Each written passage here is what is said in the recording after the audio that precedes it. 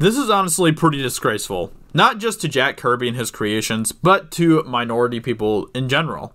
And we're going to kind of get into that with this article here. So, majority of Marvel's Eternals cast are race and gender swapped from Jack Kirby's original creation. At San Diego Comic-Con, Marvel Studios rolled out their cast list for the upcoming Eternals and revealed most of the characters have been either race swapped or gender swapped from Jack Kirby's original creation. Once again, if this doesn't show you what kind of an agenda, a woke agenda Hollywood has, Marvel has now, then I don't know what's going to show you that. So, during their Hall H presentation, Marvel confirmed the rumor that Game of Thrones actor Richard Madden would play Icarus. In a twist, Angelina Jolie was announced to take on the role of Athena instead of the previous reports that she would play Cersei. The rest of the announced cast include Camille Nanjiani as Kingo, Lauren Ridloff as Makari, Brian Tyree Henry as Phastos, Salma Hayek as Ajak, and Leah McHugh as Sprite, and Don Lee as Gilgamesh.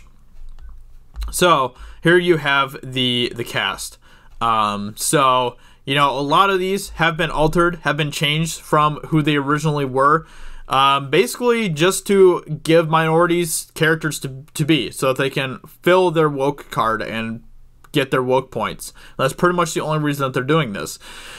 They're giving these people established characters that have already been established, who aren't the minority types of characters that these people are, and they are basically just giving them hand-me-down characters. That's pretty much all they're doing.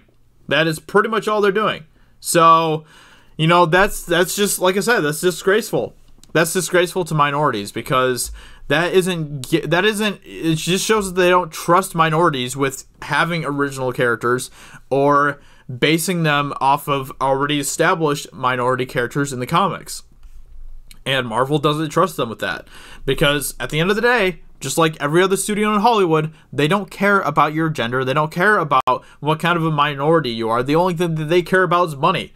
And they are clearly continuing to do this in Hollywood over and over and over again, because they know that's the only way that they can continue to make money. We're seeing that with, you know, things like James Bond and The Little Mermaid and all these types of stories where they are replacing these already established characters with some sort of minority type of character, and they aren't giving them original types of stories and original types of characters.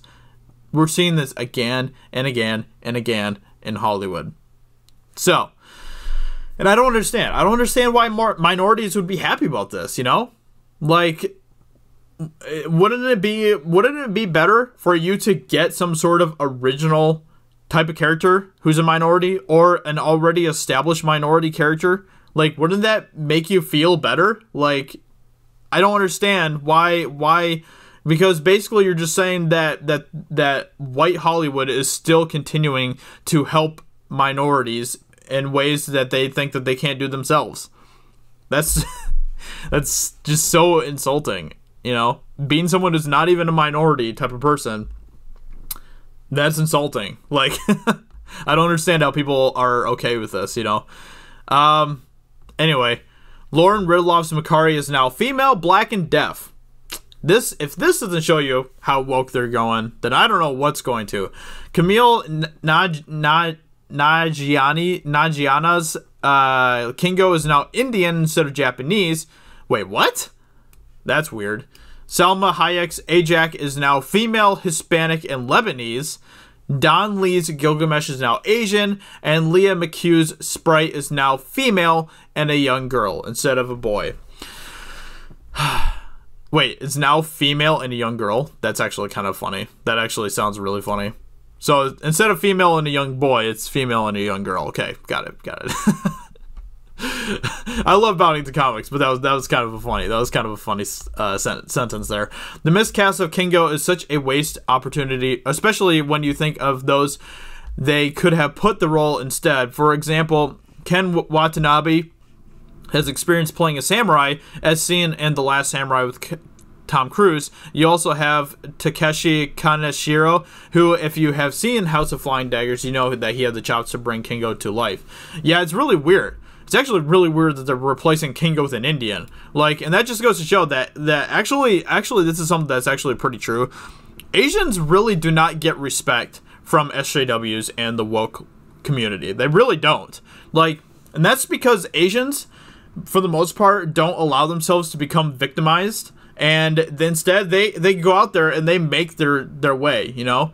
And that's actually something that's really respectable about Asians, and that's why SJWs and leftists don't necessarily view Asians the same way as other minorities, because they don't victimize themselves. And that's what Hollywood and SJWs and leftists want to do. They want minorities to feel victimized so they can fit into their narrative, and Asians usually don't typically do that. So it's just kind of weird, and it goes to show that this is another case of that, where instead of having someone who is already established as a Japanese character, they're replacing them with an Indian. That is just super bizarre. I didn't even realize that. That is so crazy. That is so crazy. Anyway, these are crazy times. These are weird. This is weird stuff going on, and it just goes to show that this is the direction that Marvel's moving in. They want to get woke. That's exactly what they're planning on doing. Yeah, this is what we can expect from Marvel moving forward.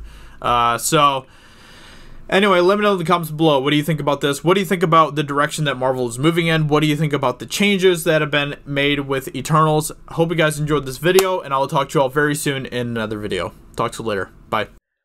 Hey everyone, it's Jeremy from geeksandgamers.com, and if you're a fan of Geeks and Gamers, please go to our website, visit our merchandise store. We have t-shirts, hoodies, hats, beanies, tank tops, and in the very near future, we're going to have many more products for you to choose from. So thank you for the support. We appreciate it. You guys have a great day, and we will talk to you later.